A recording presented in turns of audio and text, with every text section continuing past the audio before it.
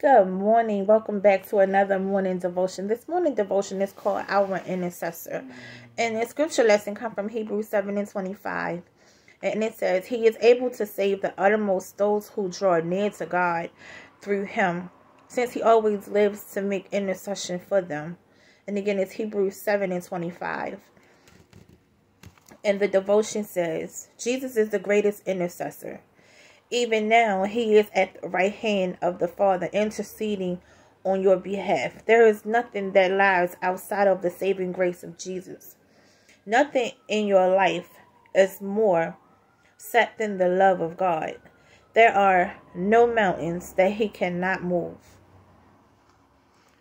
Will you submit to Him?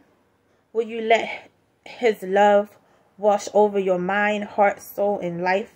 He is able to do more than you could even think.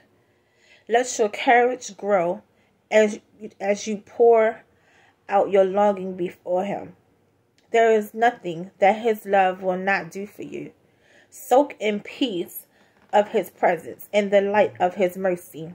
He will never leave you to fend for yourself. And He does not expect you to change your own mind. Ask Him for wisdom, and He will give you the keys to unlock problems that have you perplexed. Lean on Him, and He will be your strength. Depend on Him, and He will come through for you. And again, this morning devotion is called Our Intercessor.